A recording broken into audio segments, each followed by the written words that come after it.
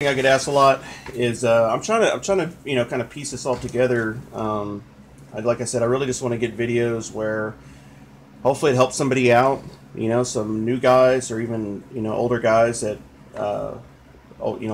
do things differently or learn some different techniques. So I'm just kind of keep thinking about. There's so many different things to kind of go over, so it's going to take a while. But and if you have any whatever ideas, just let me know and I'll try to get it in there. But okay, so I get asked a lot about how to what I do to prep the bodies. I do about the same thing really on every body. This happens to be a whistling duck, but I just kind of go in, knife. It's more like a cone. Kind of take that out.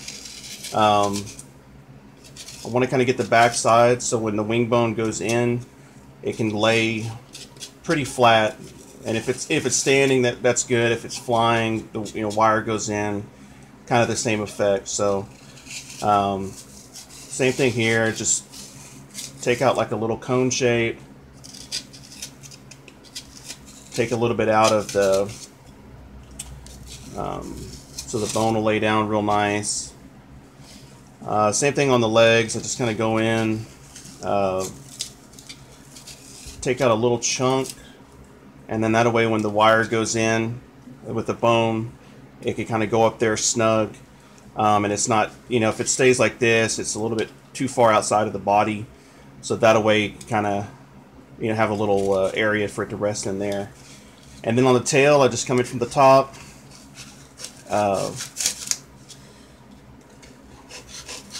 Make like a little V notch. And so then once I'm putting it together, put the tail quills in there. I run a wire, like 18 gauge wire, to kind of push the tail around this area. And then from the neck that we made before, just kind of go up from the top, come out the bottom,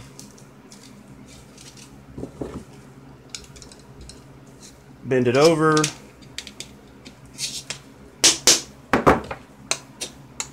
take off any burrs so it's smooth, and then I'll go over that with hot glue. And then like I said, so then you can position it, do whatever, and basically also it can be tied in and glued in. And then once it's glued in, you can bend it, do whatever you need to do. But that's basically it. So I'd prep all my bodies from geese to all the ducks, swans, pheasants, quail, all that stuff. So it seems to always do it right. I use Farabee bodies.